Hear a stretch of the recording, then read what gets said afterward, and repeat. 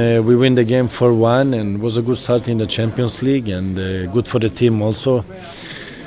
We bring this victory today to the next game and this confidence also. So the team is starting to play much better and finding each position better, and the players is feeling more comfortable when they play.